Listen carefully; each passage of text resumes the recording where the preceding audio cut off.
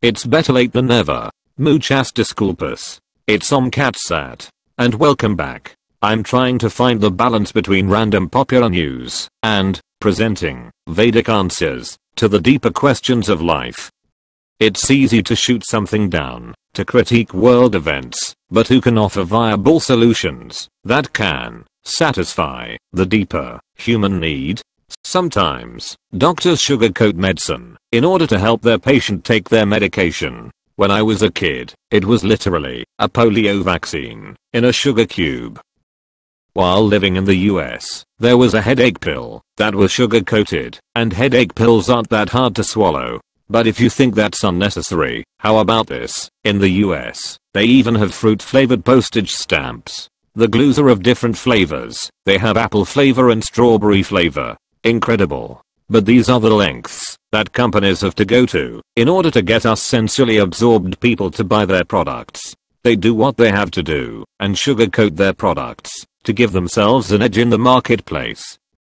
So I've noticed, when I post a video with a celebrity in it, I'll get more views, and when I upload one of my straight shooting to the point Vedic videos, some of them fail to reach double digits.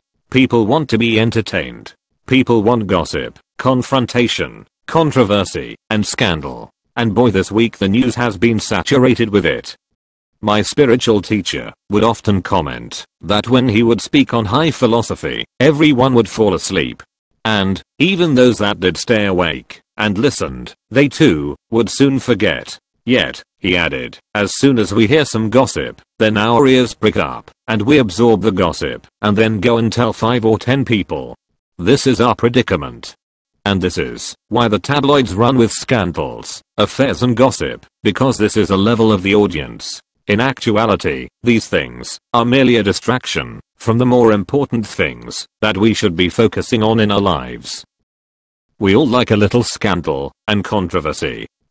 This week, it's been Harvey Weinstein and his Hollywood list enablers, these two-faced hypocrites who have been virtue signaling at the pulpits of their awards ceremonies. They have been burying these scandals for decades. It's been alleged that in Hollywood, if you want to get ahead, if you'll excuse the pun, it's not a case of who you know, it's a case of who you blow. Wow. The casting couches, it appears, need to be upholstered with fabrics from which stains can be easily expunged. It's ironic that it was femtard extraordinaire Ashley Judd who set the cat amongst the pigeons. It seems the Democrats are cannibalizing themselves. Also this week, we've seen the crumbling NFL protests, whose take-a-knee fiasco has had to kowtow to the power of the bottom line, the mighty dollar, and the will of the patriotic viewing public, who would sooner have their flag and anthem honored rather than disrespected. They would sooner have their freeways free than have them blocked by Antifa and BLM activists clad in black, stopping ordinary hard-working folk from getting to work and feeding their families. The NFL's falling ratings, coupled with Trump's hard-hitting patriotic rhetoric, made the NFL owners realize that if they wanted mustard on their hot dogs next week, they'd better step back in line. So everyone likes a rumble in the jungle, a little confrontation, and the continued escalation of race tensions seems to be the weapon of choice for the fake news media. For the most part, fans love their sports stars for their talent that they have crafted over many years of dedication. You can't be serious, man. You cannot be serious!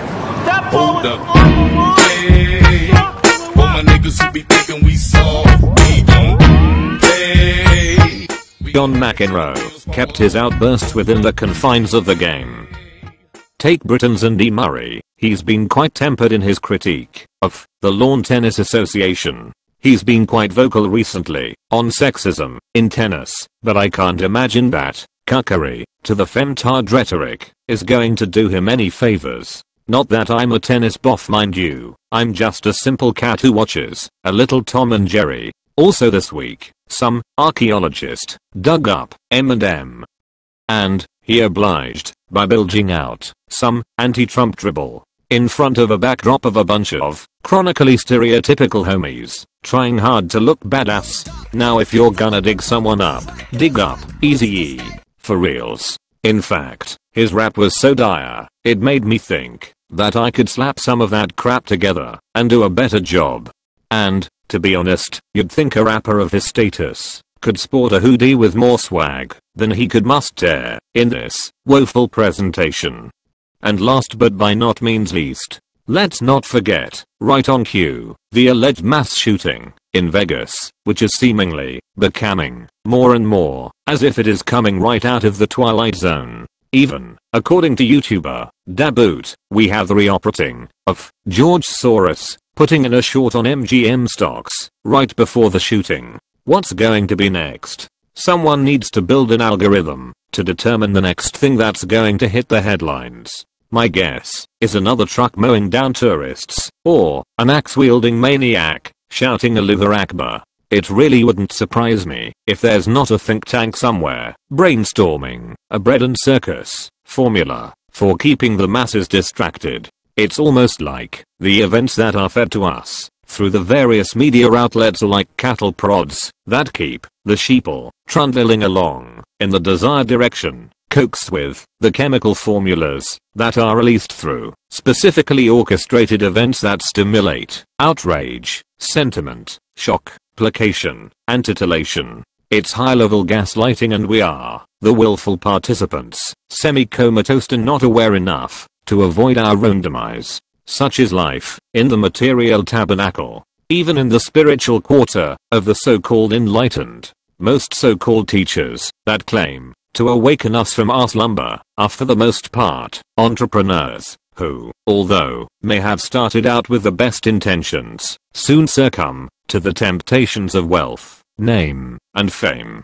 Great saints have stated that one may be able to rise above the desire for wealth and material acquisition, but the desire for name and fame runs through our veins. If this is the confession of the humble saint, then what to speak of your run-of-the-mill pseudo-spiritualist? So it's not so easy to renounce these things. So, these peddlers of knowledge may offer snippets of wisdom that are very often accompanied with hefty retreat fees, but last no longer than your average ayahuasca session, only to again become submerged by the waves of the material tabernacle. And why is that? Why are we unable to maintain a deeper awareness of the higher reality? The answer is simple. Our desire for the spiritual is not strong enough.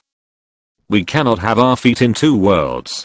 Sometimes, when someone is very determined, through any particular practice, their intense desire can temporarily open the door to spiritual realization. And, after some time, that door closes again. To return to that state or level of awareness requires incredible determination and discipline. Wisdom is not free. Power is not free. Even love is not free. Friendship is not free. Everything involves a sacrifice of some kind. The highest level of sacrifice gives the highest reward. Where one invests their energy and what we sacrifice for will be based on the qualifications of the individual.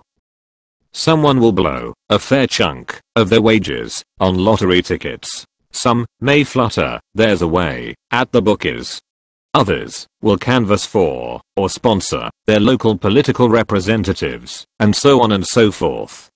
So everything is based on qualification, and if we want to better our position, both materially and spiritually, it will help us to know our own lack of qualification in order to work on improving our position, rather than strut around with our heads high in the clouds, considering ourselves the bee's knees.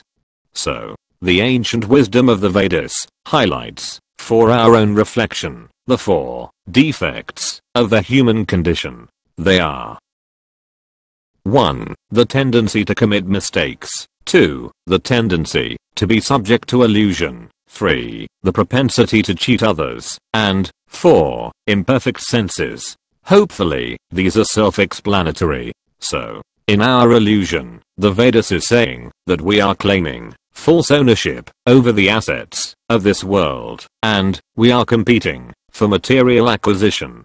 Universal teacher, Swami Prabhupada, eloquently explained, and I'm paraphrasing, that, in modern society, there is always a great quarrel between laborers and capitalists. This quarrel has taken an international shape, and the world is in danger.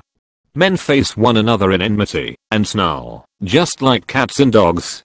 The scripture titled, Shri Isho Upanishad, cannot give advice to cats and dogs, but it can deliver Vedic wisdom to man through bona fide holy teachers. The human race should take the Vedic wisdom of the Shri Isho Upanishad and not quarrel over material possessions. One must be satisfied with whatever privileges are given to him by providence. There can be no peace if the communists, or capitalists, or any other party claims ownership over nature's resources. The capitalists cannot curb the communists simply by political maneuvering. Nor can the communists defeat the capitalists simply by fighting for stolen bread.